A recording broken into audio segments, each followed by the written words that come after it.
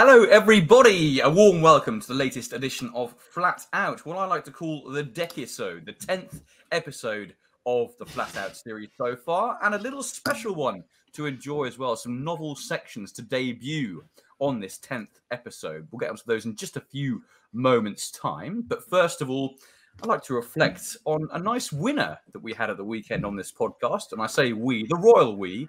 In actual fact, it was really just Joey Labour with Perotto winning the challenge handicap at Sandown on Saturday, and Jack Nickel providing the second in the form of Uzo. But Joey, what a treat it was to see Perotto get his head in front again. It absolutely was. It absolutely was, Tom. It was a nervy watch in the final furlong, as I said. When you just spotted Nichols coming out of the pack, I just thought, Jesus Christ, here we go again. We've got a pretty sour record, me and you, going head-to-head with him so far this year. So, I just thought Uzo there is going to come and do me. But luckily enough, we stuck on well enough to the line. We stuck with him through Royal Ascot, forgave him, and sometimes forgiveness pays off, and it did on this occasion. And hopefully it will again with my tips for this week. If there's one man you don't want beating you in a finish as well, it's Mr. Jack Nickel. Jack, a big run, wasn't it, from Uzo as well? Yeah, no complaints on my part from Uzo. I thought he had every chance to go and win, but Perotto, just by far the best horse on the day. Nice tip from Joey. And if we come up head-to-head once again, I'll try and get my revenge. Absolutely, I'm sure you will. It was a big weekend, of course. It's a big week as well on racing TV. The Newmarket July Festival is forthcoming. 3 days of excellence. And we've also got plenty of good action as well from York this weekend too. So plenty to enjoy. But what is coming up on the latest edition of Flat Out? Well, Joey, we said we'd bring and introduce a special guest to this week. And Joey indeed has caught up with Mr. George Boughey, one of the trainers, of course, of the moment. Joey, what kind of form was he in ahead of the July meeting? He was in great form. Tom. I mean, he was at the July sale, doing things that trainers have to constantly do, looking to the future, keeping things turning over. But no, yeah, he had a few very interesting thoughts on Via Sistina. Getting that Group 1 victory is important for a stable that's on the up and up like his is. And it was very interesting, very engaging. 15 minutes or so. Yeah, looking forward to hearing that. It'll be in two parts. The first one coming up very shortly on the likes of Via Sistina and Soprano. So looking forward to hearing that. We're also going to have Jack running us a couple of horses to back anti-posed ahead of the weekend. Joey with a little bit of a Bloodstock update, Bloodstock Bulletin. And I'm going to produce what I'm going to call Bully's Curious Case. Whatever takes my fancy during the week that might be worth discussion. So we'll come on to that a little bit later. First up, though, before all that, lads, let's have a quick reflection on the big race of last weekend. That was, of course, the Coral Eclipse that in the end went the way of Paddington. And it was a bit of a battle royale between him and Emily Upjohn, who, of course, gave him weight, and Paddington's first step up in trip over that mile and a quarter distance. A small field, of course, only 4 runners. We've got the same for the feature race on Thursday at Newmarket. So another example of small fields for these big group races, which is a shame. But despite that, Jack, only 4 runners, we were treated to a really good finish. And Paddington is clearly a colt with tremendous ability and also potential as well over this kind of trip and maybe even further in time. Obviously, maybe dropping back to the Sussex Stakes for his next outing, even despite that rather ungainly head carriage. Very much so. It was a proper race. As I mentioned last week, making my first trip to Sandown, and the main event didn't fail to deliver. It was a proper race. As you said, there were only 4 runners. West Wind Blows went on, and it was good to see him do that. I was disappointed he checked out probably earlier than I wanted, of course, but that set it up for a real slobber knocker between the 2 main rivals. And I thought Emily Upjohn had every chance to go past Paddington, and he has this pretty ugly head carriage, but my God, he's such a game and genuine horse, isn't he? And I think he could have run another 2 furlongs and she just wouldn't have got past him. He's just got the iron will. Obviously, those comparisons have been made, but it seems that he will drop back down to the mile for the Sussex Stakes, and he must just have some constitution. I read today that Aidan said he'd already bounced out the race. He's flying to him, and they've already ridden him, which I suppose would be standard, after a few days. But no, look, it was a real classic of a race. I thought there was a few negative comments on social media. Said, "Oh, I don't really see what was going on there," but I thought that the crowd was electric. You had each horse had no excuses, and if anything, I think we probably didn't see the best of Paddington. He probably got there too soon, and he just really fought her off, and he was a very worthy winner in my eyes. Yeah, I totally agree. What was that word you described the battle between them? A slobberdocker. A slobber knocker. Is it PC? Is it PC? I'm not sure. Can we say that? Oh, well, I'm reaching back to my days as a 10-year-old watching WWF, to be honest. I thought it was some kind of Leech Geordie. Yeah. Joey, we just commented there on the Forerunners. Let's just get your take on the race itself, and what can we do about Forerunner Group 1s? Is there anything we can do about it? Just on the negative comments, I thought, you saw the coming from some accounts more often linked with jumps racing comments, and I thought, Jesus Christ, that's rich, lads, and glass houses and throwing stones with small fields. I thought we got a great race. Having a few extra runners in there that are just there to fill up the field wouldn't have improved the spectacle in my eyes. The fact the moment we got a decent enough gallop, we got a really, really cracking race. And I don't think there's a hell of a lot between them, to be honest. I really don't. I mean, I think it was a very good ride from Ryan. I think she was always going to struggle to go by him from, a couple of lengths down. It was always going to be an ask for a filly that clearly can stay 1.5 miles. I think she, I thought she might, she does have the turn of foot, but it clearly he has enough pace to be a really top class miler. So, and proved on the day. And so, yeah, under a great ride, I thought it was a really good spectacle and I thoroughly enjoyed it. In terms of the more kind of political stuff and racing with the smaller fields, I think, you get to this point in the summer and it can get a bit like this with horses going this way and that. And it certainly doesn't help when you've got our kind of just slightly below top rung horses going to Hong Kong, going off to Australia, the likes of Waipiro, a couple of David Simcock's horses that, where he's got quite strong links with Australia, hasn't he, in Cash and Light Infantry, horses that could have run in this race. Clearly it's thinning out just below the top level, which is something which should concern us, but I still don't think it took away from the spectacle on the day. No, totally agree. The spectacle was certainly something. It brings me quite nicely on to what I'm going to talk about a little bit later in terms of the world racehorse rankings and where the British and Irish lie within those. But we'll come to that a little bit later. My thoughts on the race, thought it was a cracking renewal. What I loved was William Buick and obviously Ryan Moore going head-to-head, two of the best jockeys in the world, fighting it out. And what I also enjoyed was the fact there was no hard luck story. You rarely get, I find these days, if there is a clash that's hyped up that actually really comes to fruition.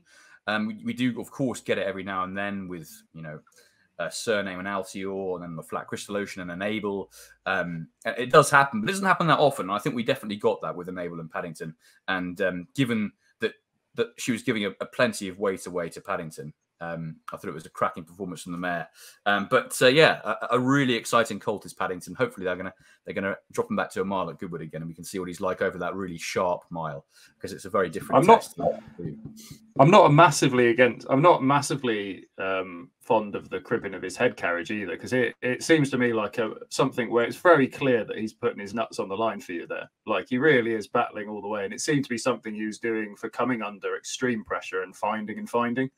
And it's something you do notice if you go back and watch some Mark's Basilica. He did a similar thing with his head. He had quite a high head carriage. You see it on a lot of Kingmans as well.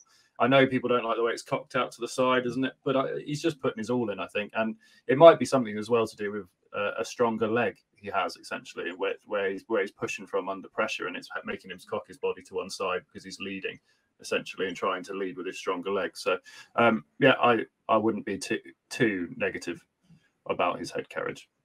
Sorry, I don't think. I don't think. I think you're right. I don't think it stops his ability to produce his best, if that makes sense. I don't think it's anything to do with an attitude problem. I think it's just maybe a quirk that he does have. So, I think in that regard, if it was stopping some of his ability, then my goodness me, we've got a very exciting horse in our hands. Well, I agree with you. I don't think it probably is. No, exactly. Cool. I mean, I did a similar thing coming up the stairs with some shopping just now. Like, I got a stronger side, so I'm giving it that one with the right arm. Taking the heavier bag. It's something athletes do, don't they? We all have our quirks, I think. So that's the point. And I think on this podcast, Joey, you are most certainly the most, I'd say, most athletic. Let's put it like that. Okay. Jesus. That's not a high with bar being set, lads, I don't think. No, it isn't. Okay, that was the action at the weekend last week. We've also got a big few days coming up with the Newmarket July meeting. With that in mind, our special guest this week was George Boughey, and Joey Labour caught up with him about his thoughts on the coming few days in part 1. I'm delighted to welcome George Boughey to Flat Out in association with our sponsors Opulence Thoroughbreds ahead of Newmarket this weekend. It's a pleasure to have you on, George. Firstly, I always think basically the July Festival is an ideal time to take stock of how the season's going. How would you assess your season to this point? Thanks for having me. No, it's good to be on, and yeah, it's been going good. We've already had a Group 1 winner was kind of our aim for the year, and no, we've had plenty of winners, and they seem to be going good at the moment. So I think it's all about, for me, the second half of the year is where it really matters. It's nice to have some horses who've gone on to be stakes horses already, but it's really about the sort of 2-year-olds who are maturing to the second half of the year. And I think, as you say, the July Festival is where it sort of really kicks off. And as you brought up Via Sistina, obviously it's a perfect place to start. I mean, as a trainer, must feel fantastic when you prepare a horse, you progress them through the grades, and they get to their Group 1 day, and you see them come through the field with such ease as she did that day over in the Curragh. Could you describe what that felt like? It must have been very satisfying. Yeah, it was great. I'm the lucky recipient to have the horse that she is now, having matured into, she's a beast of a 5-year-old now, and I think a huge credit has to go to Joe Chewett, who had her since she was a yearling 2-year-old, and she's progressing incredibly well, and I think even from 4 to 5, the physical change has been dramatic. Really, she looks the finished article now, and no, look, the guys at home have done a super job with her, and she wasn't easy to start with, and no, look, a huge amount of credit goes to them. I'm very lucky just to have my name next to her at the end of her career, and hopefully she can go on and progress. And ground's always been kind of important to her. The ground at the Curragh that day was probably described as good ground. Would you say that would have been about as fast as she'd ever really want to go on? Yeah, I think so. It was a big call from Steve and Becky Hillen to run her, because they've minded her incredibly well since Steve bought her at Tattles as a yearling, and I didn't think she'd run. But we got a few mils of rain the day before, and actually spoke to Ryan Moore, who said it was good to yielding, I think was the description, what they were saying out there, and it just gave her a chance to run, and she's been a sound horse in training of late, and yeah, it was good to be able to do it. But I think the best filly is on the ground that we saw in the Dahlia. She's got a wicked turn of foot on very soft ground, and she's enormous and seems to just plough through it. So busy autumn awaits. For sure. And so she's in the Falmouth on Friday, down to a mile for the first time. Is she likely to run, or are you thinking maybe later on go for more of an autumn campaign with her? She'll be declared. I'm really pleased with how she's sort of come out of the Pretty Polly. For a filly who sat last and had to make up a lot of ground, and a track that, as always, does favour horses on the speed, it was even more so at the weekend. And I think only the apprentice race produced a horse that came from well off the pace, and they probably went a little fast. So look, we'll try and run her at Newmarket. I think the straight track is a massive asset to her. She's almost unbeaten at Newmarket on the Rowley Mile, and I'd love to try her on the July course. But as we say, the ground is always, it's frustrating, because you just love to run her, and she's never tried ground as fast as I walked it last night. It was pretty quick up there. So we had a few mils of rain, but we'll need significantly more to see her turn up. Yeah, and I think Michael Prosser is already watering today from what I saw this morning, and so you tend to get nice enough ground there. He tends to be fairly liberal with the watering. So you would be hopeful, with a few showers around, that she might take her place. Yeah, absolutely. But as we know, there are lots of targets for her coming up, and it would be a shame to go and do something silly on ground that we know is going to be changeable in the next few months. For sure. To move on to another horse in the form of Soprano, she ran really well, didn't she, at Ascot in the Albany after not breaking great, getting a bump fairly early, and she made a pretty aggressive mid-race move to kind of come into contention. I thought that was really impressive. What sort of trip do you see her kind of reaching her best over? I think she's actually going to end up being a miler in time, but the program doesn't really lend itself to a traditional 7 furlong fillies only contest at the moment, and yeah, look, I couldn't be happier with her. Charles Edery, who rides her every day, has ridden her from the start and is higher on her than he ever has been. So I think she is progressing. Physically, she looks great. Having thought she was well drawn at Ascot, she ended up sort of a few lengths behind on the side that didn't have as much pace. And I think it's probably understated quite William Buick's move halfway through the race when there was a horse who was struggling in front of him and he's had to pull her out and had to sort of go and find a bit more company. And I could have asked her to go forward and be a bit more prominent and she might have finished a bit closer. But for me, it's a long game with her. She's out of a sister to a Breeders' Cup Mile winner, and there are lots of targets for her. I think we know where the program fits, sort of at Newmarket in the back end of the year, and could follow the route that Cachet went, sort of out to America at the end of the year. So look, it's one step at a time, but I couldn't be happy with her going into this week's race. And so I'll come back to Cachet in just a second, but so she is likely to turn up on Friday as well in the Duchess of Cambridge. Yeah, I would hope so. I don't look as we've got Via Sistina and Soprano who probably want slightly different grounds, but I wouldn't be afraid to run Soprano unless it was sort of proper soft ground, and it doesn't look likely. So it might just fall in the middle for the pair of them. And I think Soprano wants fast ground, and as we say, it looks unlikely to be Via Sistina's optimum ground. Could Soprano go off to America like Cachet did? Would that be something I spoke about it the other day, and I think she wants fast ground. I think the sort of easier mile out there at the end of the year could suit her, and she's a more sort of mature model, though she's still quite sort of lean and athletic. I think that she will be kept busy this year. She loves her racing. She's actually a lot more relaxed now than she was at Newmarket on debut, and she seems, the more we do with her, the more she seems to settle down. So I don't think traveling will be an issue for her. It would be no surprise to see her travel before, just to give her that sort of advantage. And Cachet had gone to France before she went to America, and I think it stood her in pretty good stead.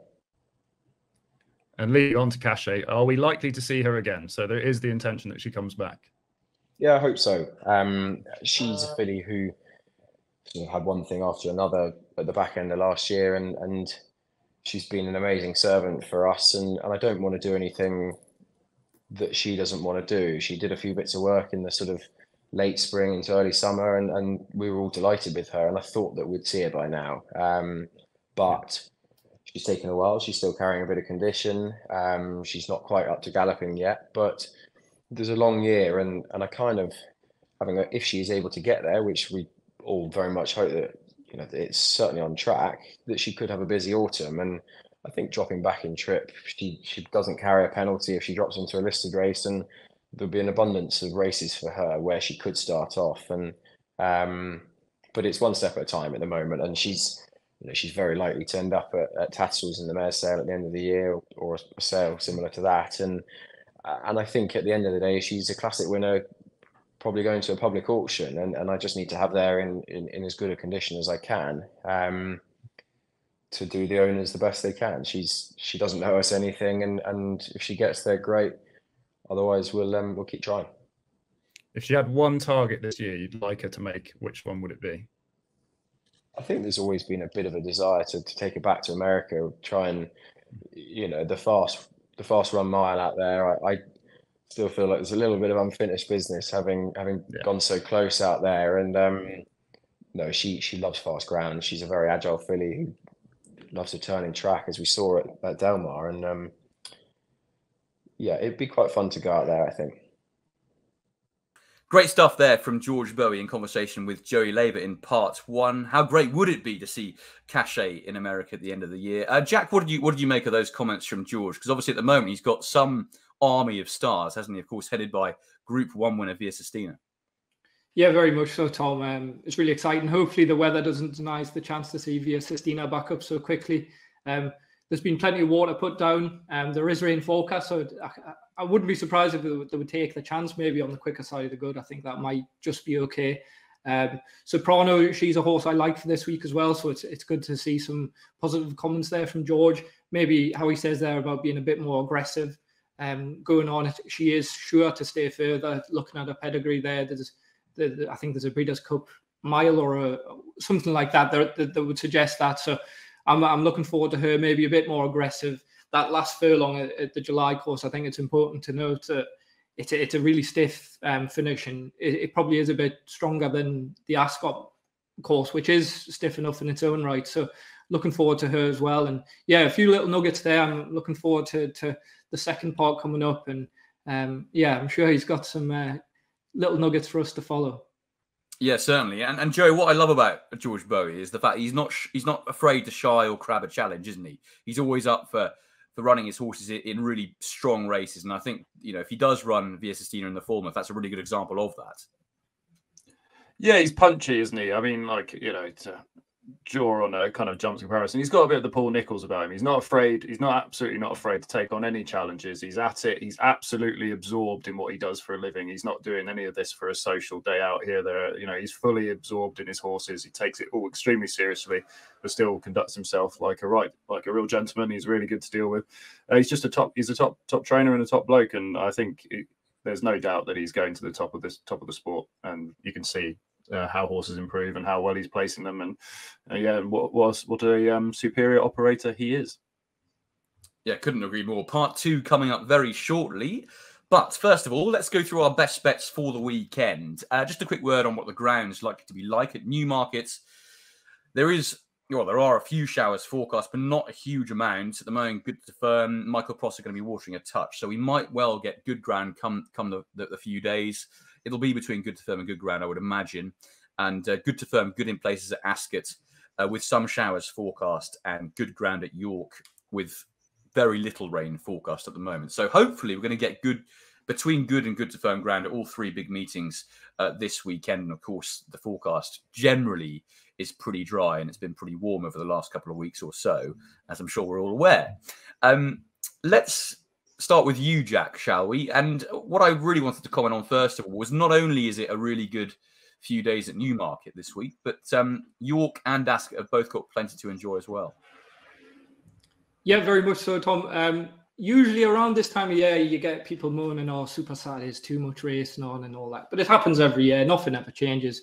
I'm just looking forward to that sort of rearing its head on Friday. It's boring enough. If anything, they could maybe move one of the courses to a Sunday, but then they'll be moaning like Ascot wouldn't want to move. Chester, I suppose, could be the one that goes to the Sunday, but we want our Saturday crowd. So what do, I don't know. But what I do know is I'm looking forward to the race, and it's always a great weekend. The week after is a bit quiet, I suppose. You have Super Sprint and Irish Oaks weekend, so maybe it could be spread out in that respect. But in terms of the main event this weekend, obviously it's the July Festival at Newmarket, headed by the July Cup. And that is where my best bet of the week comes. I'm not sure it's a vintage renewal this year. I'm going on the proviso the Little Big Bear doesn't run. I mean, the fact he's missed 6 days of work, you can't do that, especially going into a Group 1. I can't see him running. I'm just not a fan of Shaquille as well.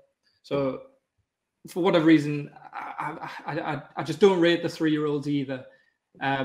So with that in mind, I just think the class act in this race is Kinross. We know from the start of the year this is going to be the big fairy tale story with Frankie Dettori bowing out. The irony is that obviously he can't ride him now, but this has been the plan to the minute for this horse. As I mentioned earlier there, that the stiff finish at Newmarket, that's going to be perfect for him. He's an absolute 7-furlong tool. He's shown he has no problem winning over 6 furlongs as well. And that last furlong, he'll be absolutely powering up the hill, whereas some might not be seeing it out quite as strongly. And I'd say Beckett's going to have him primed to the minute for this.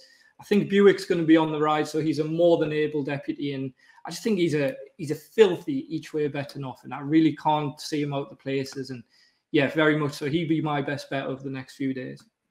You make a strong case there, Jack. One thing I would like to fire back at you in rebuttal slightly is your your statement there about Shaquille is a very strong one, and for me, he was arguably the most impressive winner at Royal Ascot. So I was just wondering what your reason, if there is any reasoning apart from the fact that the 3-year-olds may not be the strongest bunch. Well, that would be the main angle, Tom. To be honest, obviously now we get to see him taking on his elders. For whatever reason, I just don't think he has the class of the likes of a Kinross. It may be soon enough in the year for him. Historically, we know Kinross comes live in the second part of the season.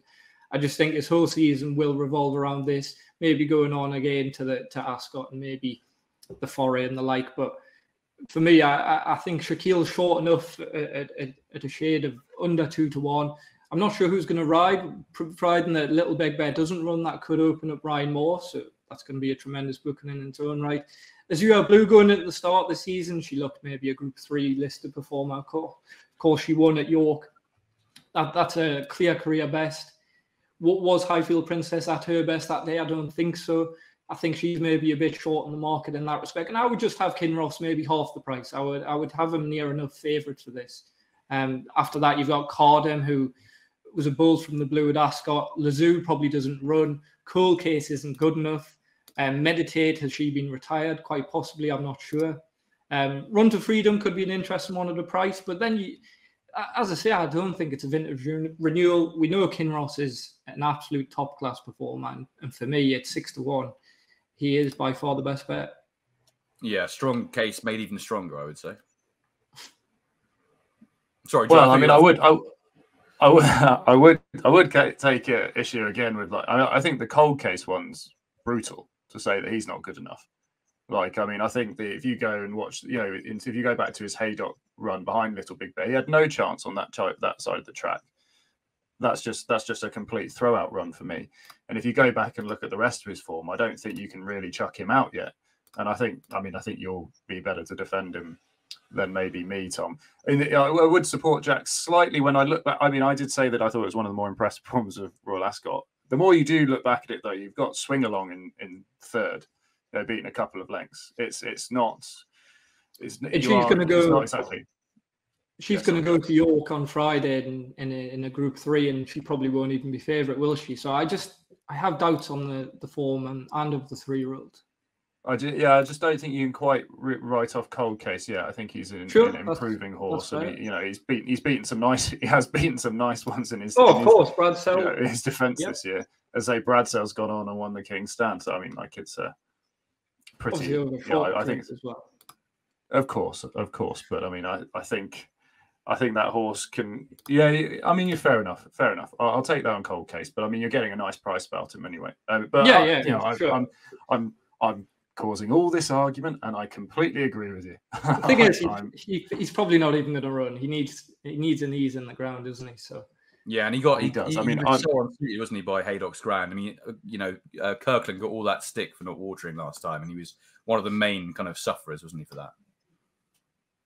Yeah, he certainly was. I mean, but I am also with Kinross here in a very strong way. I agree with Jack that I think he's by far the classiest in here, and he should be near enough favourite for this. He's just got so much form. I mean, the only problem is that he kind of rumbled into it last year, didn't he? And he's been a bit. We haven't kind of flown out the gates like last year and actually got a load of runs under his belt. So he might turn out that his best runs will be the one after this, and then he'll start building again. I think that's my only slight concern. But I think he is, as Jack says, a very strong each-way bet in this. The other one for me would be Vadream if you did get some rain. And we also should be pointing out that if you go back and watch recent renewals of the July Cup, they are strung out like washing sometimes. The way the ground is on the July course, it can be very, very funny. And so with him chucking 12 mils, 12 mils? I think he's put on today. It could be. There could be a little bit more juice in it than any of us would like at this time of year. So I think that's worth bearing in mind. But yeah, and that would be all to Kinross's favour as well. So yeah, I'd be very strong with Kinross as with Jack. Yeah, I think you're absolutely right. If it does come out on the softer side, Vadream would be a big player, Joey. What would your best bet of the weekend be? Is it Kinross or something else?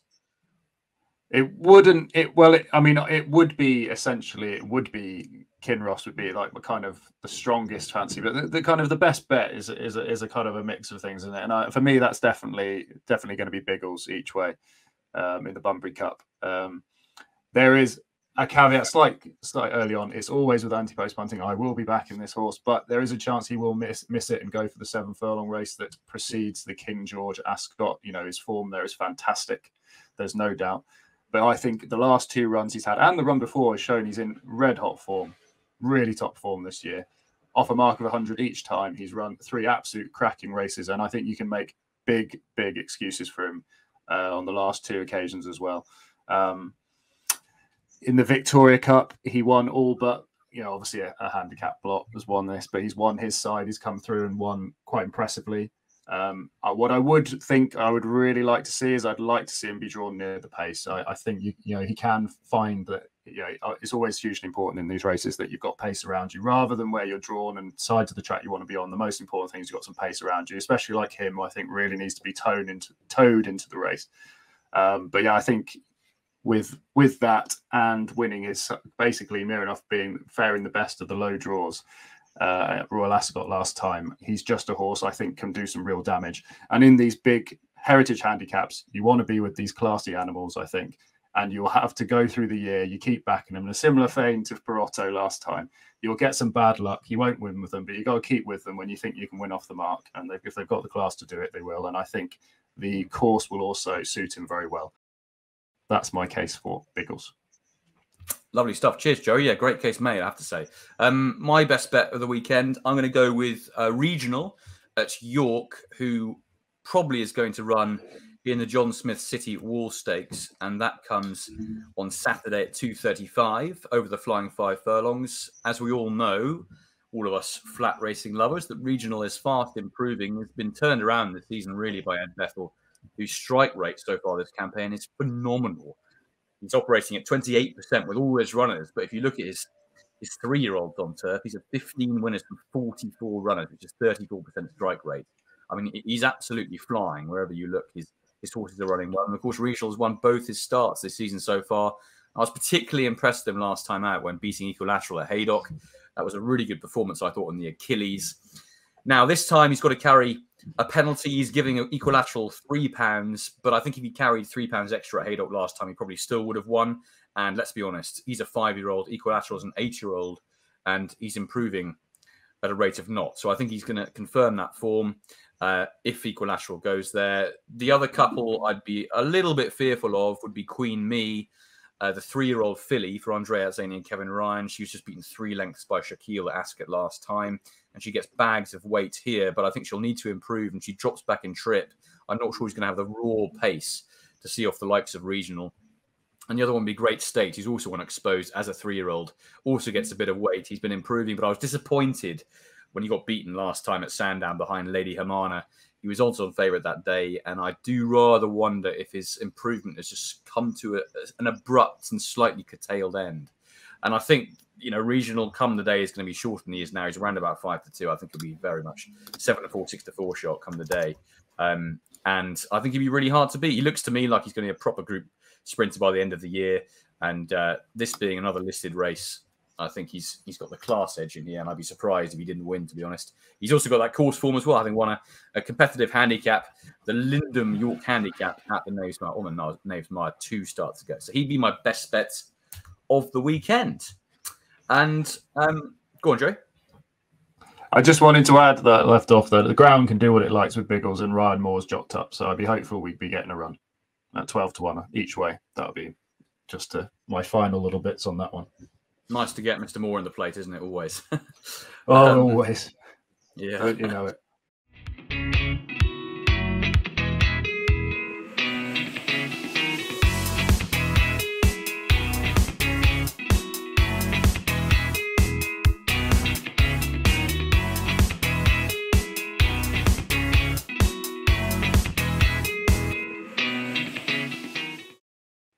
Jack, let's come to you then for the rest of the bets on the weekend for you.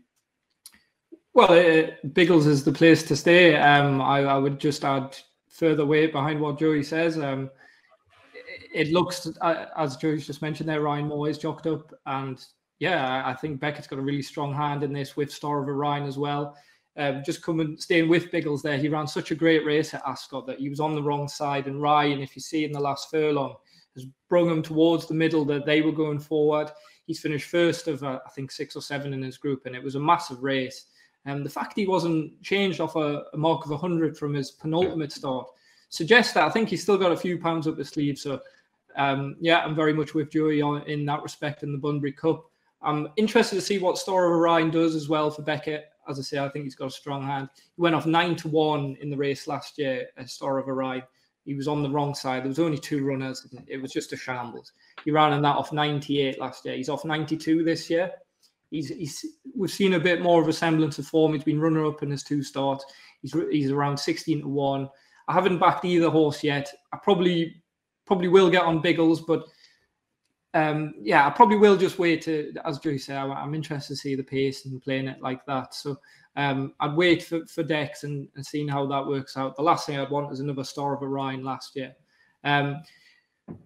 Horse I'm interested again. It's hard because he's doubly entered as well as a horse called Amleto. He's a full brother to Sea of Class for William Haggis. He's in the John Smith's Cup and he's rated. He's in line of 24, and there's going to be 22 get in. So I'm not sure he's going to run yet. I don't even know who would ride the horse because he's going to be off like 7 stone 10 or something. But Haggis has won this 3 times in the last 12 years. I'd just keep an eye out, see where he goes. He could go for the 10 furlong race at Newmarket on the Friday. So wherever he goes, I was really impressed with him when he absolutely bolted up at Chester. So again, those would be 2, maybe wait for Dex. We are going to come to George in a second, and I'm very interested to hear what he says about Conquistador. But as you know, I was really strong on him for Ascot. I thought maybe he was just a little bit cold. Perhaps the left a little bit to work on. I think coming back onto the turf in a race like that and then the pomp of Royal Ascot might have just caught him out a bit. You watch him in the race there, he hits a bit of a flat spot in the middle. Coming back, he's got a few options. I'll be interested to see if George does pinpoint anything. But yeah, there's no marketers yet. But as you know, I'm a big fan of this horse, and I think he's definitely got more to come off his current mark as well. So those would be the bets as well. Soprano is another interesting one. As I said earlier, I think she might be one to wait for over a bit further as well. But yeah, Conquistador, Biggles in the Bunbury Cup, and see where Amleto goes as well. That would be the best of the rest. Lovely, great cases made all round there, Jack. Looking forward to seeing all those hopefully running this weekend. And Joey, you finish up your best bets as well? Yeah, I mean, obviously, so I basically have highlighted, me and Jack feel we've highlighted probably different points and kind of made a very full case for Biggles as the best bet. I really am strong Kinross, as I've said.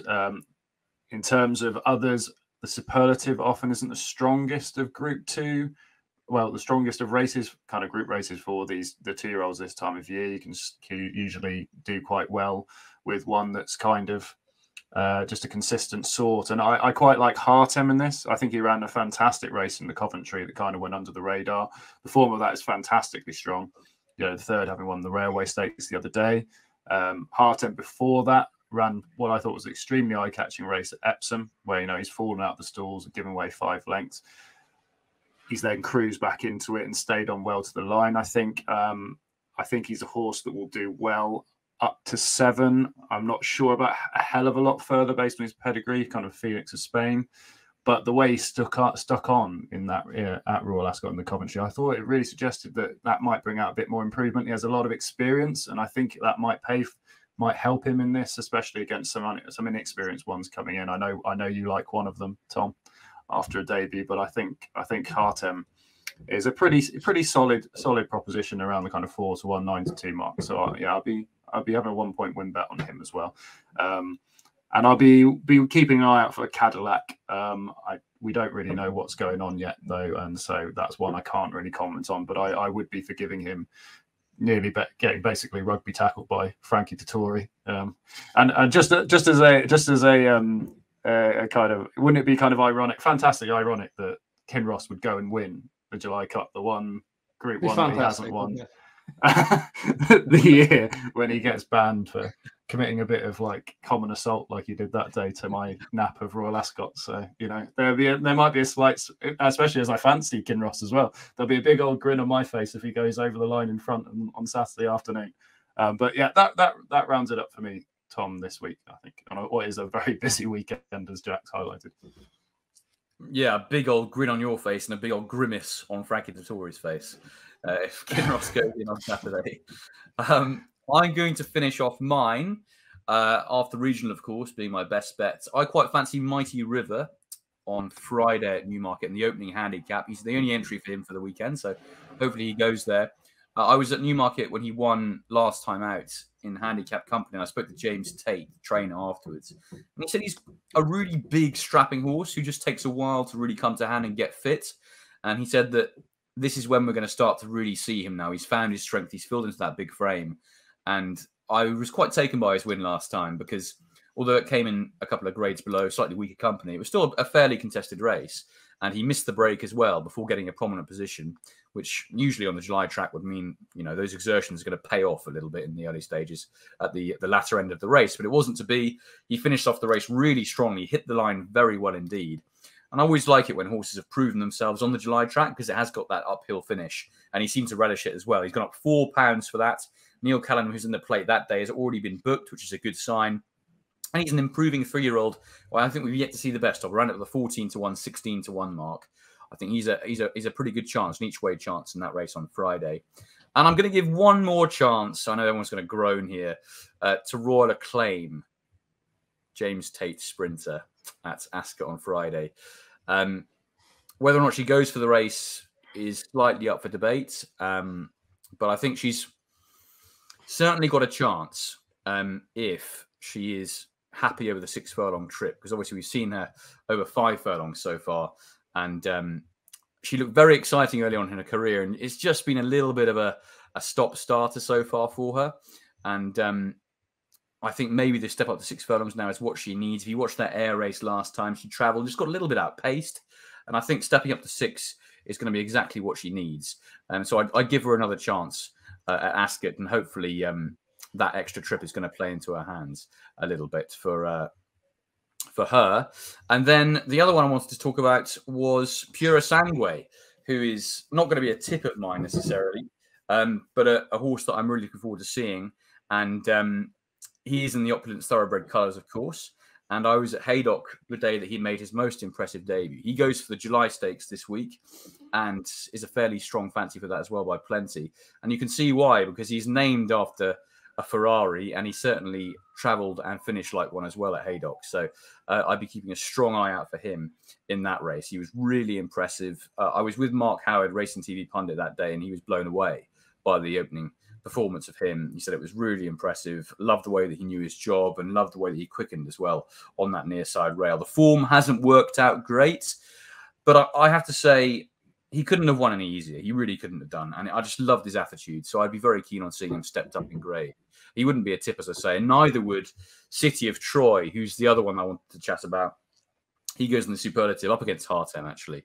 But he's already got entries for Aidan O'Brien in the big group ones towards the end of the season in Ireland, the Phoenix Stakes and the Goffs Vincent O'Brien National Stakes. And the way that he won his debut took my breath away a bit because it was at the Curragh. He knew his job early, and I love the way he hit the line. He ran on so strongly inside the final furlong. And I thought that was a most taking debut. And he looks like the one to follow, I think, for Aidan O'Brien in those Group 1s towards the end of the year. So looking forward to seeing how he gets on in that superlative stakes. But given that this is an Opulent Thoroughbreds podcast, or at least sponsored by Opulent Thoroughbreds, Pura Sangue is a horse I'm very much looking forward to, and runs in those colours. And as we know, George Boughey trains a few of the Opulent Thoroughbreds colours. So let's have a listen to what Joey and George talked about in terms of maybe future targets ahead of these Opulence horses for the rest of the campaign. Part 2. Opulence has 3 horses in training with you. One heading to the sales this week in the form of the Macho. Went quite close to winning at Kempton last week. Will we likely maybe to see Sun King or Paris Lights coming in the future? Yeah, I think Paris Lights actually done very well. I probably stepped him up too far in trip, and he went a mile and a half at York, and it was a pretty searching gallop, and he actually travelled well into the race. William Buick thought that he did see the trip out, but I just thought that when we dropped him back to 10, he just travelled better into the race and back on the all weather. I think, you know, that's possibly where we'll see him. There's limited options for a horse of his rating and his age really at this time of the year. So there's a 10 furlong handicap at Sandown in sort of 10, 12 days time where he could go. But yeah, I'd love to see him back at Lingfield or there's a race at Chelmsford a couple of weeks time. So no, he's a fun horse. I think he needs a bit of ease in the ground, and it was fast ground at York that day. So look, he's doing well, and the guys have been really patient with him. And he started off great. You know, he won his first start, then was second at Lingfield, and we'll try and keep him on left-handed tracks where possible. Great. And Sun King?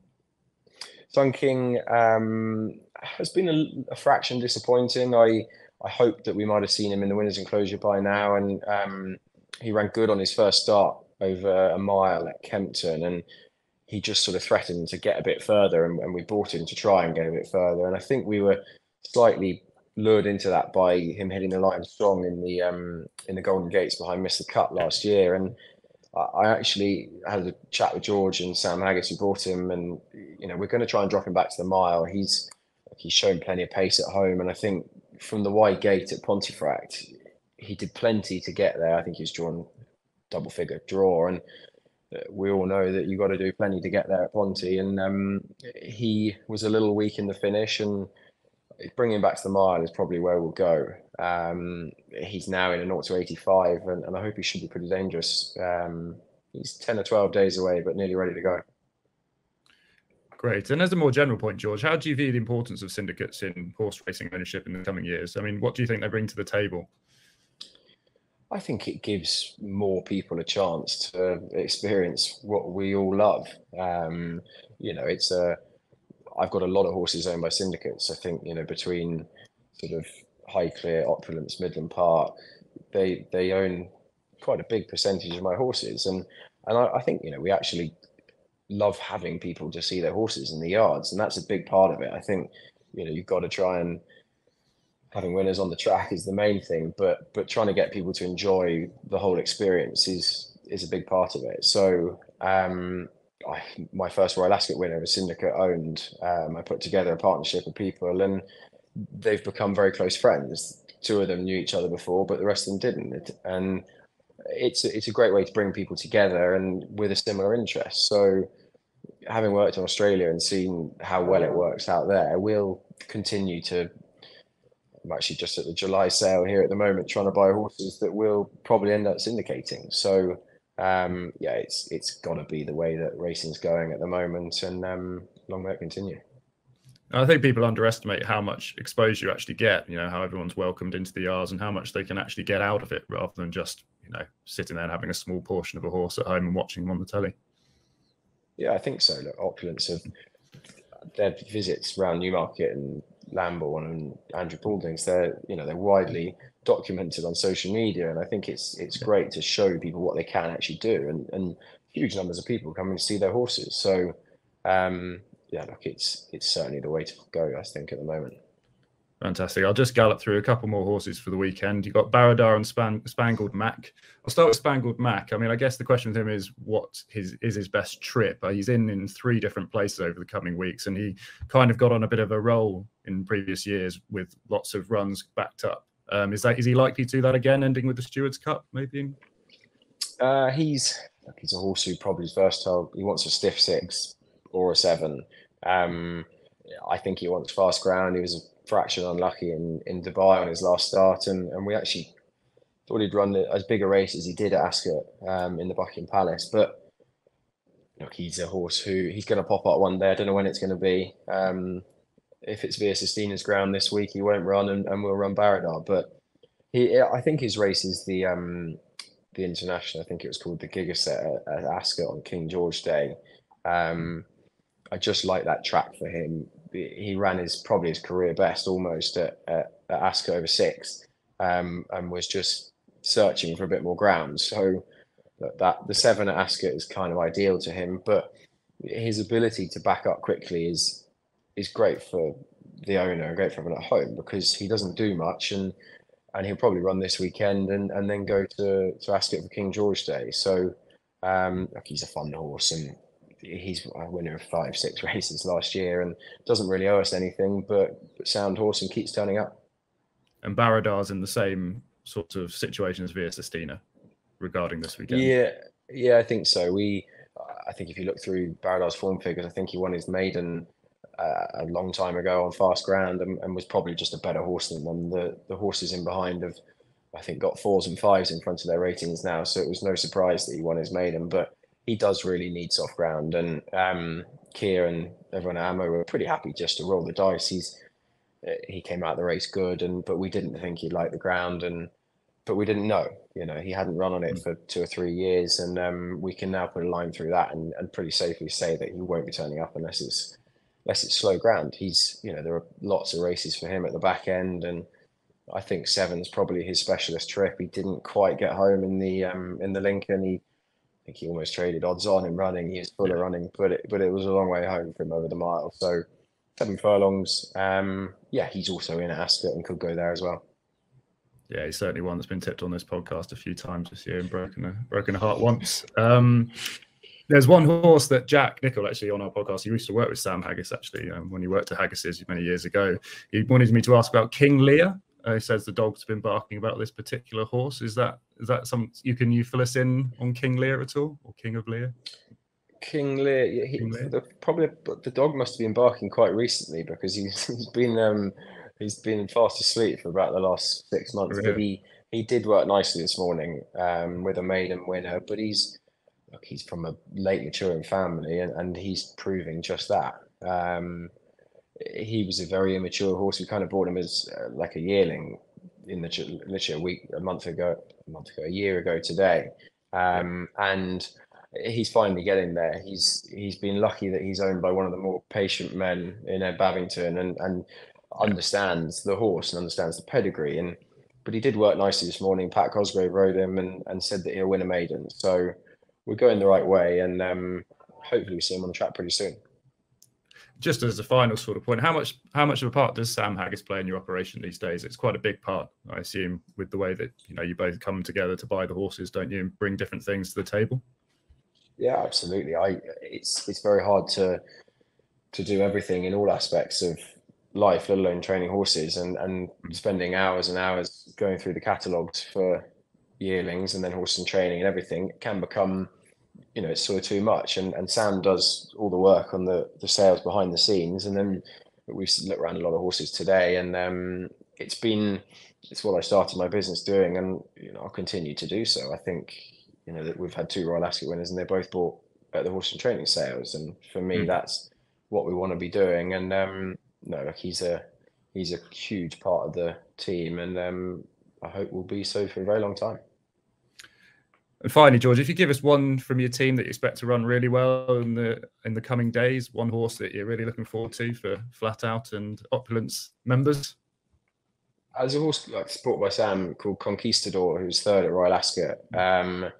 Not entirely sure where he goes yet. He may well go to Newmarket this week on Friday.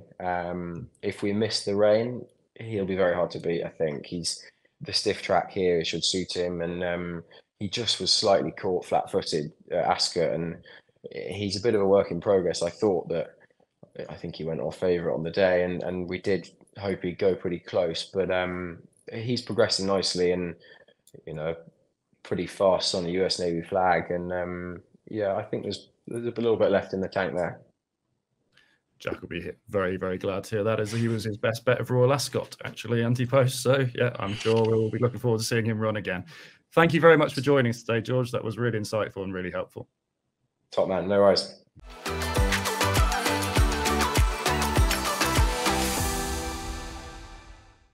Oh, just brilliant to hear from George Boughey. So thanks very much to his time, and thanks very much indeed to Joey Laver as well for asking some very pertinent and accurate and intelligent questions as well. So really good to hear from George there. Kind of you. About all the Opulence thoroughbred horses, and of course his Group 1 and his Group Stars as well for this season, of which he's got plenty. Let's move on then. I'm going to do the first of my curious cases this week, which actually focuses on the thoroughbred ratings for world racehorses, and the Longines updated list is due out in a couple of days' time at time of recording. But we do have the TRC horse rankings that have come in. I expect them to be reflected in the Longines ranking as well.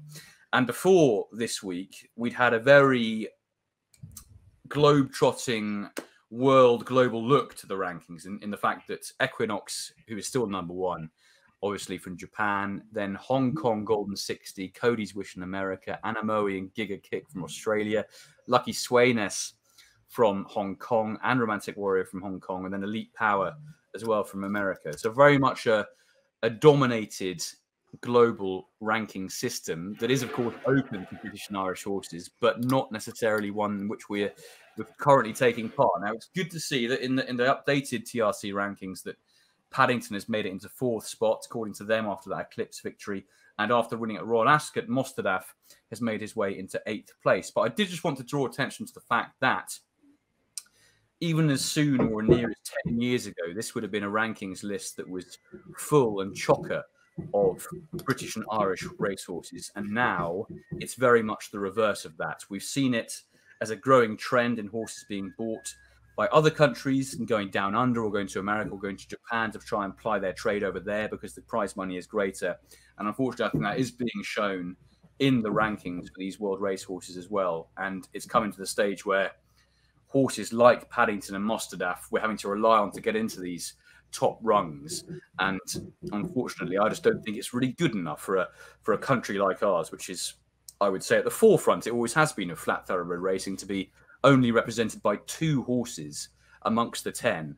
And we're way off the likes of Cody's Wish, Golden 60, and particularly Equinox, I would say. I think the Australian element to it is always a bit up for debate. You know, Anamoe, really see that good considering some of his form behind Dubai Honor doesn't look very strong now. But Dubai Honor probably ran better in Australia than he did at Sandown. Joey, I don't know if you've got any views on the world rankings at the moment and the lack of power from Britain and Ireland, and whether you think it's a bit of a shame, or I don't know if you've got any views on that. I mean, I think it's always exceptionally hard to come up with the way of doing these rankings to make it accurate. In terms of I don't dispute, you know, that there's some really clever compute, like kind of basically. I've heard it kind of described to me, you have essentially a computer algorithm talking you through these sorts of things. It seems to me that it's very tricky to do that properly, especially when you've got completely different styles of racing. You know, like you've got 4-runner Eclipse over here, where you'd never see Golden 60 running in a 4-runner race over in Hong Kong. And you tend to get a huge number, you get a nice big field with a load of horses it's easier to rate really highly. I'm not sure if that makes it seems to make a huge difference in the way that the races are run. There are certain advantages to being in certain parts of the world where you can prove how good you are. I'm not sure that this list shows that we have a weakness in terms of our thoroughbreds over here. It's just, I think it's more reflective probably of the quality of our top level fields and our racing and its ability to prove how good our horses are. That would be my first thought, really. I mean, if you go to Japan, for example, you're just looking at an incredibly competitive scenario where the best horse will be able, if it is able to prove it's the best horse, will show by a mile that it's the best horse. So I don't know. I think European racing, the difference between the two, it's very hard to come up with a system. What you want with the TRC is you really want more horses traveling around the world and competing against each other. And with ideas like the Breeders' Cup, essentially, you've got that opportunity, and you really want to see more horses traveling around the world so we can test it out and probably get a more accurate system. I think our biggest problem is the horses below the top rung leaving these shores, just below, a shade below, which probably doesn't help us justify how high quality. You had a load of runners in that Eclipse that made an absolute Phil Tilt Boogie gallop where they're all strung out like washing, and you had like 110 rated horses being left behind by Paddington. Then you'd probably be able to rate the race a bit more accurately. Whereas what you do have is tend to have these more tactical small field races. So yeah, that's just my thoughts. What would you think about that, Jack? Would you see anything in that, or Tom, in what I've just said there? You think load of nonsense, or? No, I think that's a fair enough assessment. I'm quite naive to all the ratings and stuff. For me, it's subjective and all that. And like, if you got Equinox coming to the Arc, he would drown in the Longchamp mud. But obviously we've seen Westover was put in his place at Maidan. It's different places, different conditions, and you see the likes of Dubai Honor, who hasn't really raised the gallop in this country yet. He goes over to Australia and he looks a superstar. So yeah, it's just so hard to quantify these things, in my opinion. As I say, it's subjective, and like look at Flightline last year. Fair enough, he was streets above, but if you raced him on turf, it's as I say, it's different. It's different conditions entirely, isn't it? Different hemispheres, and yeah, I just find it hard to really quantify, and I don't really pay much notice to it, to be honest with you, lads. I think that's absolutely fair. I think what I would say is that I wouldn't say there's a huge amount of points to them. I think it's more of a case of it's quite an enjoyable system to look at and to comment on, and it definitely raises debate as it has done here. I'll finish on this topic, by commenting on one other thing about it, and the fact that the noticeable lack of French horses in the list has been evident for quite a long time now, and certainly in the top 10 of the rankings. And I think there is a problem at the top level in terms of French racehorses coming through and the amount of really good Group 1 horses they have. It's been a problem for a couple of years now, as evidenced really by Westover's win in the Grand Prix de Saint-Cloud on Sunday, in which he didn't really have much to beat at all. A 4 on a race, I think, and he was sent off long odds on. He worked fairly hard for it, but he did it fairly easily. And yeah, I think that's a bit of a shame, really, because along with our kind of dwindling numbers in that list, I think France are even worse, so have suffered even worse than us. But yeah, interesting thoughts on that. That's my curious case. It really was quite curious this week. And Joey, I know you got some, your Bloodstock Bulletin, shall we call it, for this edition? Yes, I don't want to keep everyone too long on this one, but just I thought it was quite interesting as that Too Darn Hot was back quite heavily at the start of the year to be first season sire. We certainly haven't seen that materialize so far. I just thought it was worthy of bringing up. He's had basically about 13 runners and 3 winners. Not exactly what people were expecting, and it kind of brought up a point I think me and you guys were discussing at the start of the year, that maybe I think it's a good way to look at pedigrees is that you're looking for the norm in the pedigree. So we always discuss, me and Jack, because he's a massive fan of the Fugue, that the Fugue as a broodmare, she's been a bit disappointing. As a racehorse, she was fantastic. Well, the thing about her was that she was more of the outlier in her family. She was a bit of a fluke, essentially, of nature, that she came together to be a brilliant racehorse. With Too Darn Hot, what is the norm in his family is a bit more towards the stamina side. And I know, obviously, coming out of essentially, where this horse I'm going to discuss was Individualism, that ran for Charlie Johnston in the week at Ayr, made his debut. Thought it was a very, very promising debut. Too Darn Hot, half brother to the likes of Subjectivist, Sir Ron Priestley. So really nice staying horses. I don't debate that for a minute. But you would have thought, hey, is this going to put a little bit of speed into these horses? No, it's putting a bit more stamina in. He looked just like his brothers to me. He's going to be all about staying, this horse. And it wouldn't surprise me. You're seeing Too Darn Hots make their debuts over 7 furlongs. I think we'll be seeing the best of them up to middle distances. I think that's probably clear. His family generally is about staying. You go see the Somi Dars, the Lati Dars. That's more what it is. He was the fluke in his family. So I wouldn't be looking really for speed coming from his offspring, essentially. I think middle distance is going to be what he's about. Just my thought for the week.